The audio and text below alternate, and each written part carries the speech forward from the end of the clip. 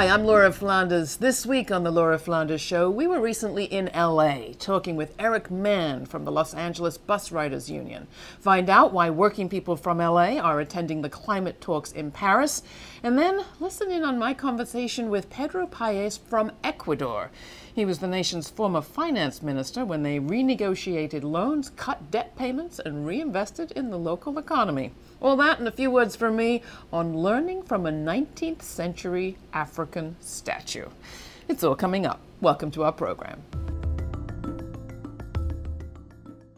Displacement, genocide, and climate crimes. Is that a laundry list or a web of connected crises? Our next guest has been helping people's movements make the links for decades now. He's Eric Mann of the Labor Community Strategy Center right here in Los Angeles. He's also the author of a slew of books, including LA's Lethal Air, Taking on General Motors, Playbook for Progressives, The 16 Qualities of the Successful Organizer, and Katrina's Legacy, White Racism and Black Reconstruction in New Orleans and the Gulf Coast. He's working on a new edition.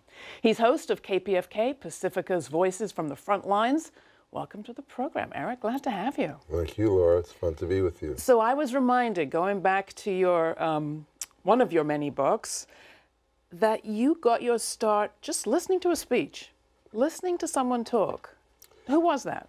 Well, there were a series of them, but the first was, one of the things I was thinking about is a lot of young people to say, hey, man, are you into spoken word? I said, you didn't invent spoken word. I hate to break it to you.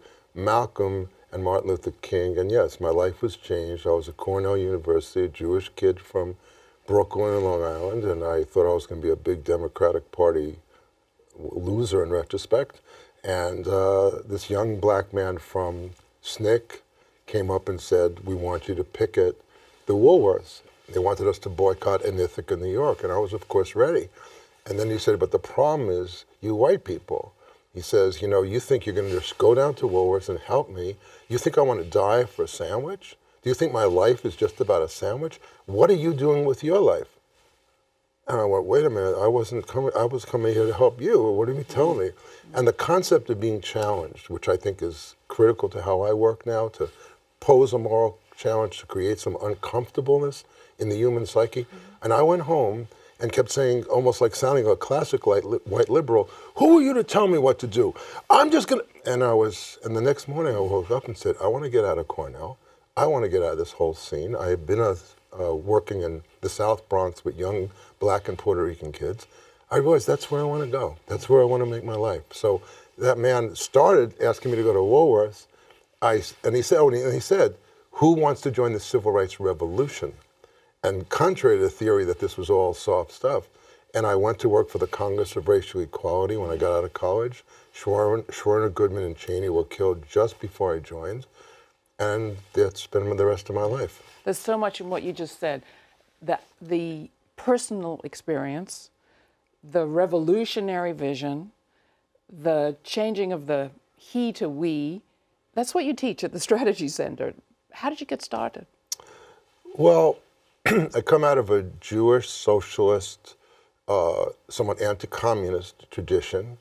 Not me, but that's what I come out of. Very strong anti-fascist. It's a joke, but I say that the fascist bastards were the first words that came out of my mouth, because that's all I kept hearing about fascists and Jews and genocide. And I'm very proud of my parents for not, at 5 years old, I was thinking about people starving in Europe. Yeah. I didn't know what Europe was. And there's a world made up of Goyim who attack us and put us in concentration camps, and we got to fight them. That was the main point. My mom said, stand up to those anti-Semites. Don't let them push us around. So then when I met the black movement, I said, oh, I thought Jews were assertive. Wait till I saw this is the ultimate assertion, the ultimate anger, and what I didn't get before was a revolutionary theory of change. So when I joined the movement, it was all about, do you know about Africa? No. And then we're part of the Indians. What are the Indians? Oh, yeah, and this country is wrong. This country is fundamentally wrong. It's built on the wrong foundations, built on genocide. So I didn't come up with the word. I said, wait, genocide, just like what happened. Oh, I remember genocide. That's what my parents taught me about. So quickly I got it. Jews, blacks, Native Americans, the world, people starving. And if you know, King went to divinity school. He's doctor of divinity. He studied Marx, Niebuhr, Martin Buber, the black movement was very philosophical and very worldview oriented. So that's what I teach at the Strategy Center. We're trying to change the world, whether we're on buses. Right now we're doing, Ashley Franklin's doing some amazing organizing in the high schools with young black kids. And just last night I was saying, we have to raise your practice to the level of theory, because she's doing teaching with young kids who do not operate off a lot of paradigms that I worked off. Books don't work too well. Long theoretical talks do work, but combined with things she's trying to figure out.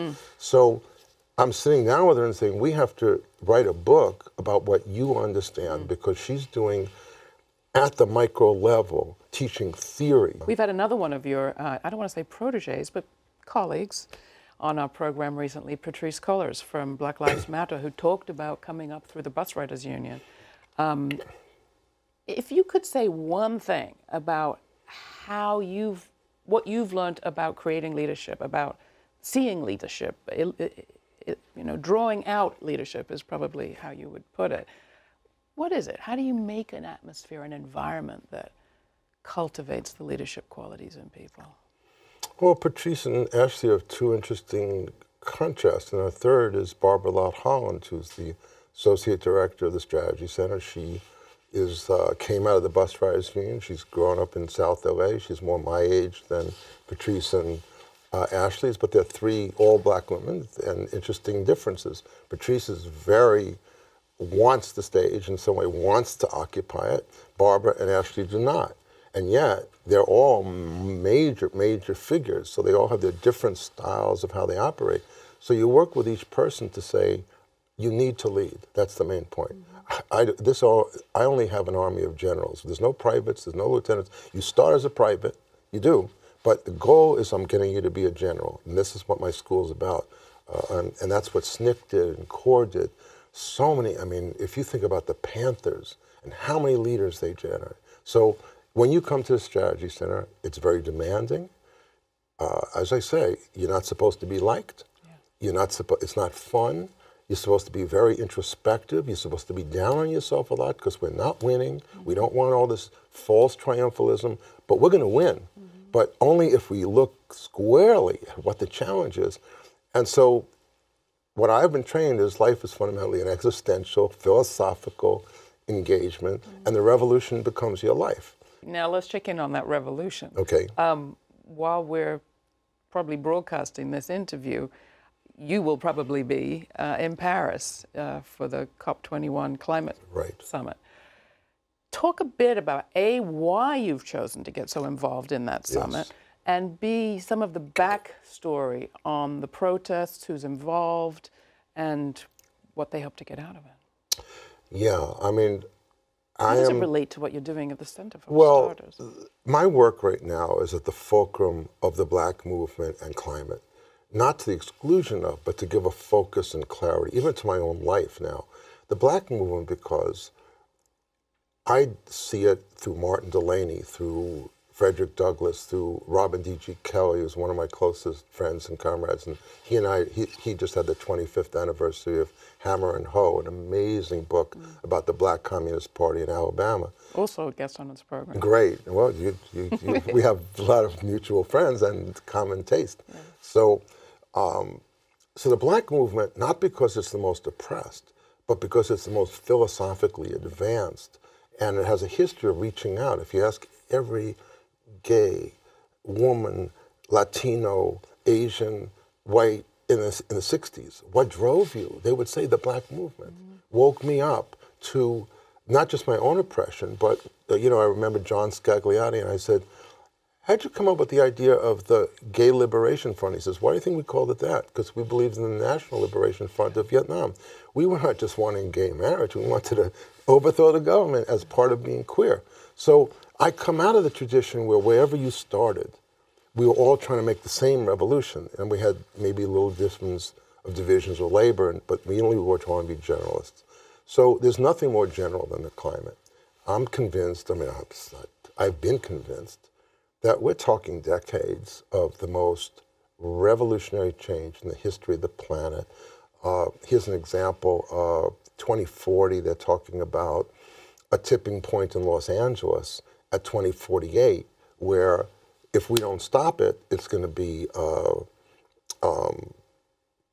floods, droughts, heat waves. But the UN is the arena where I think the critical fight is taking place. So 2 quick questions. One is, how do you go from the general to the specific? Because you've talked in the past about how you organize bus riders, because that's the daily up-close experience, and then you connect to the other aspects of a person's life to build the sort of revolutionary cohort that you described that you work with at the center. So how do you go from something close to someone's life and then something so abstract as many years from now there'll be floods? And then secondly, how do you make impact on organizations like the United Nations? You have to say we haven't had good luck so far. Well, I can't answer all the questions, but I'll tell you those are the right questions, and I'll tell you the best answers I have. When we go on the bus now, we say to people, we have 3 demands we want you to understand. 1, President Obama must cut U.S. emissions of greenhouse gases by 50% of 1990 levels by 2025. 2, President Obama must contribute $10 billion to the Green Climate Fund to move money to the third world because we're the cause of the problem. And 3rd, President Obama must end the 1033 program, which is a Defense Department program that gives tanks and weapons to the police department to suppress us. So we're not asking anymore about, frankly, about the bus fare. People get it pretty quick. Well, let's start with the first one. Well, what's going on? Well, did you know about this Paris conference? No, nobody ever asked me. Well, of course, nobody. We're here to get you in South LA. Well, President Obama, how can we influence him? I do not have a clue. That man is in a Teflon protection, not just from the Democratic Party, but from many forces in the black community who correctly, because of the racist treatment of this president, feel this is not the time. And the conference, we talk about the Paris conference, will be insulated also, physically as well as anything else. It's not happening in, near the Arc de Triomphe or anything. No, but the good thing is that we're working in 2 structures. One is called the Global Network for Demanding Climate Change Now, and that's inside the UN. And there the fight is over getting a document that all the governments can agree on, and it's not, I will tell you, spoiler alert, it's not going to happen. But our goal is to make President Obama uncomfortable in Paris at a time when he's trying to have a love fest and a coronation. A sort of legacy moment. A legacy moment. And we want to say to people, can you get 1990 as a number, 50% as a number, and now as a number? So will there be clear demands from this conference, from this set of protests in the way that there weren't in New York at the Climate Justice March? I think what the Strategy Center is trying to do, because I'm going to Paris, and then I'm going to be going to Bonn, and then we're going to go to Paris again. Inside the protesters, our main consciousness struggle is, guess what? White Europeans are not at the center of the world, and the demands must be for the third world primarily. Inside the UN, the demand is get the President of the United States and the EU to come to terms with this 50% reduction.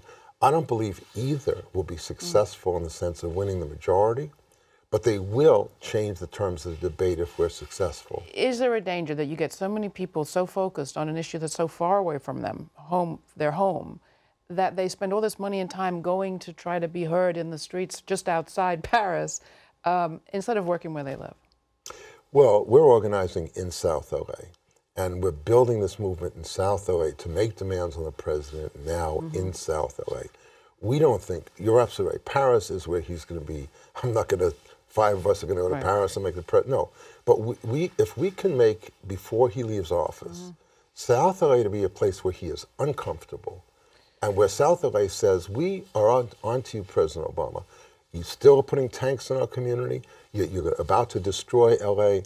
That's the uphill battle, but that's the core of my work. And that military equipment coming to police departments around the country isn't good for the environment either. That's correct. Part of the research that you've done.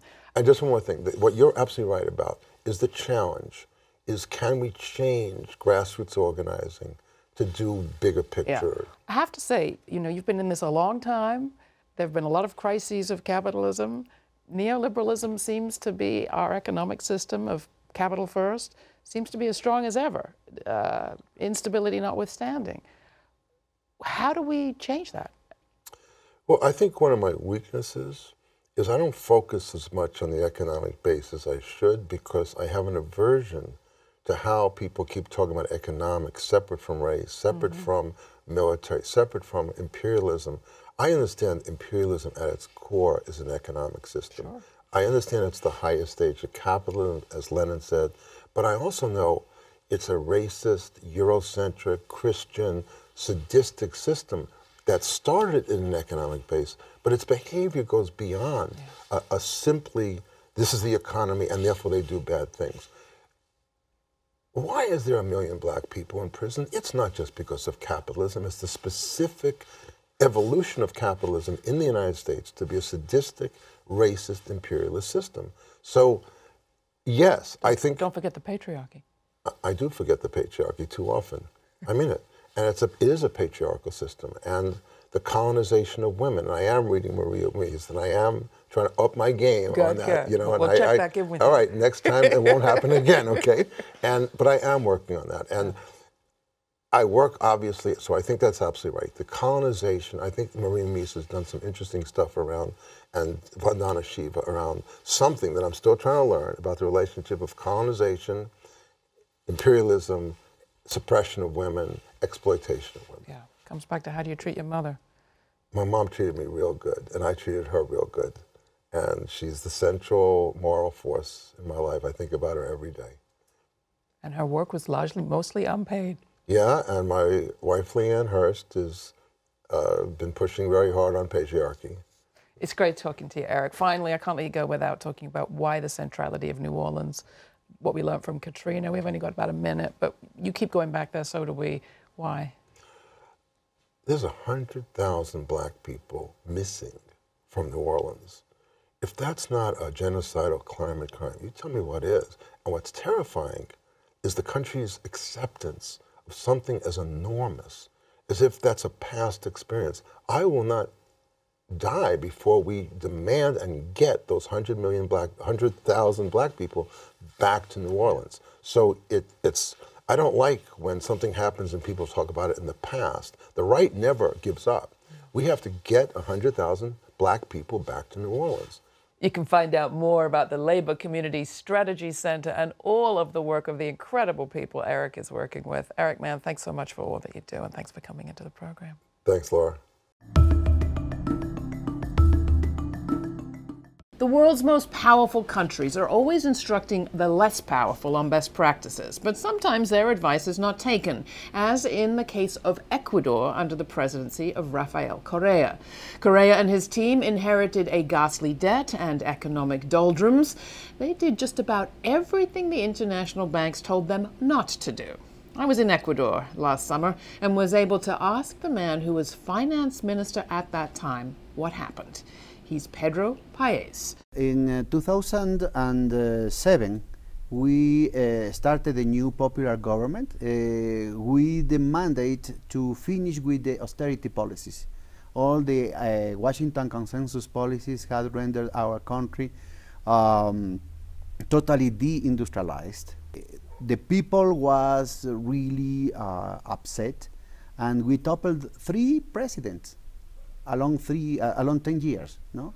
So what happened was that the people said, that's enough, enough is enough, and let's go for a national majority to change the country. We have to reinvent possibilities in terms of the treasury, in terms of the rehabilitation of the public banking that had been crippled, systematically crippled during the previous decades. In the first year, on top of the increase in public investment, we tripled the amount of loans from the public banks in order to promote development. Wow. The agricultural bank, the development bank.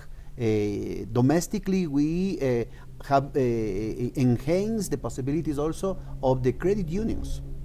The connection and the training and the transactionality of the small credit unions and financial cooperatives and the cajas de ahorro, the small communal banks.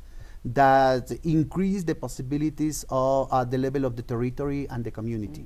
We are trying to multiply the operators in the markets and to raise the possibilities for example, from the territory, from the communities with the grassroots organizations, trying to organize and to enhance the productive forces at the level of the provinces, at the level of the counties, at the level of the parishes. And we had plenty of new organizations now with the productive assemblies that we had provoked, we had facilitated all around the country in order to take advantage of the new venues that had been opened, for example, in terms of the supermarkets. For the first time, the supermarkets had to give some place for the production of the popular economy, for the production of the indigenous communities, the artisans, the peasants, the self-employed that had been excluded all this time. Breaking down with the whole tradition that even ideological and psychological assumes that everything that we do is worthless, that the only thing that is worthy is the production that came from abroad, all the imports. All this complex of inferiority had not only damaged our economy and the dynamics of the society, but had also poisoned our soul. And as a part of this transformation of the society, is this real, yes, we can, has to start for the conviction that it is possible to destroy all this ocean of impossibilities that had suffocated our life, and to use even the market without any illusion about the market as a panacea, but to take advantage even of the mechanisms of the market in order to take the most of ourselves. That was Pedro Páez, Ecuador's former finance minister, in an interview I recorded this summer, thanks to his office for their assistance. The heads of 19th century African states, when they found their authority bypassed by colonial traders and their land and people savaged by powers beyond their control, sought to reassert their authority by erecting scary little statues with the community's rules literally nailed into their chest. Thou shalt not kill, thou shalt not steal. Every pledge made by the Congo people was marked by a spike for all to see. The gods would punish transgressors, the priests promised, and the magic potion used to summon the spirits was buried in the statues' stomachs. Some of those statues, called Minkondi, have been on display at the Metropolitan Museum this fall, and I couldn't help but think of them as the UN meets for the 21st time to draft an agreement to defend the climate. National leaders, finding their countries colonized by corporations beholden to no one, are doing their best to reassert their control. But what if, after 21 meetings, they finally agree on a document? Will it be any more effective than the Minkondi? Determined, muscular, knees bent, ready to jump, those little guys looked scary and protective too. But they weren't. They marked the desperate last gasp of an old way of life, and now they're behind glass at the Met. When we paid homage there recently, I couldn't help noticing the magic potion was all dried up. The source of their power, after all, lay not in the priests or the chieftains or the potions, but the people. Specifically in the traditional belief that antisocial behavior was wrong and would bring consequences. The first transgressor to injure one without incurring consequences from all proved that jig was up. All these years on, 2 centuries of no consequences later have brought us to this brink. Can we learn from the Congo? Nail as many hammers and spikes as you like into our chest. Nothing substitutes for a living, breathing, social contract.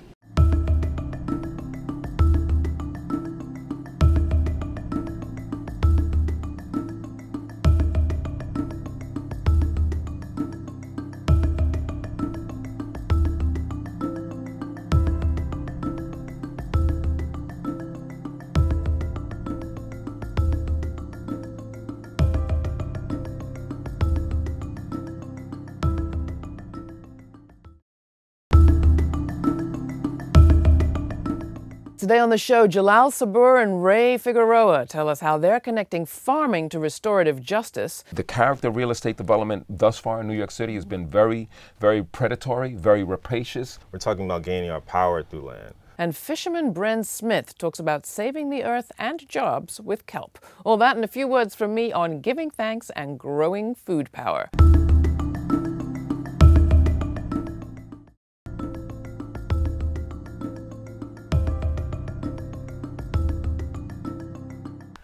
Hi, I'm Laura Flanders. Today on the program, we're going to look back at the mobilization that brought the world the global March for Climate Justice. What went into it? What are some of the lessons that activists are taking from it?